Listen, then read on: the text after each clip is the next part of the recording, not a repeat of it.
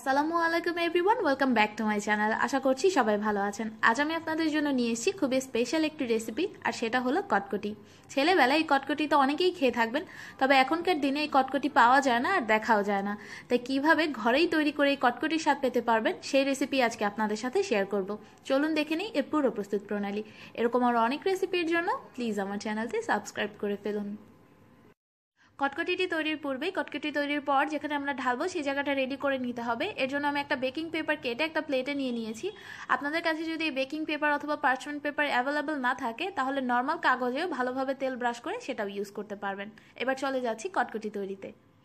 এই কটকটিটি তৈরির জন্য চুলায় একটা প্যান বসিয়ে প্রথমেই এর মধ্যে নিয়ে নিচ্ছি হাফ কাপ পরিমাণ চিনি।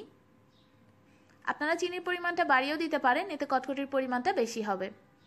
এরপরের মধ্যে নিয়ে নিচ্ছি 3 থেকে 4 টেবিল চামচ পরিমাণ পানি।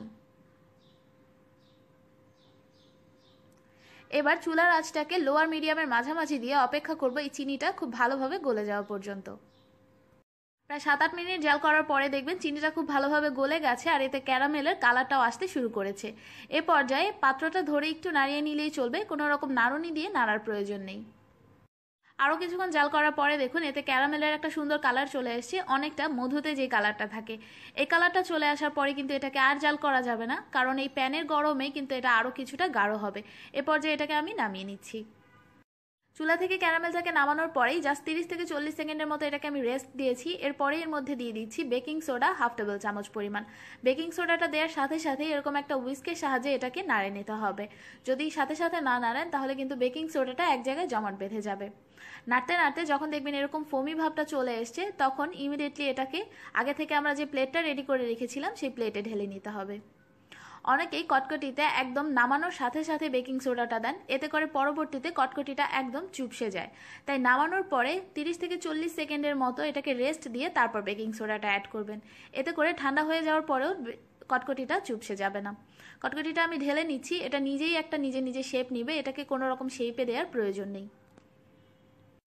দেখুন কটকটিটা ঢেলে নেওয়ার পর নিজেই কত সুন্দর একটা গোল শেপ নিয়েছে, এটাকে শেপ দেওয়ার কোনো প্রয়োজন নেই।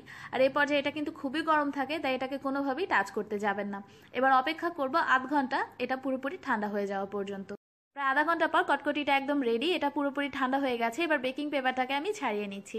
আপনারা যখনই কটকটি তৈরি করেন না কেন ক্যারামেলের কালারটা কখনোই খুব বেশি গাঢ় আনতে যাবেন না।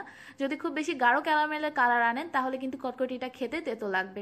তাই সবসময় খুব হালকা কালার এনে তারপর কটকটি তৈরি করবেন। দেখুন কটকটিটা এখনও কতটা ফ্লাফি আছে। এবার কটকটিটা আমি ভেঙে দেখাচ্ছি, দেখুন এর ভেতরটা কতটা পারফেক্ট হয়েছে।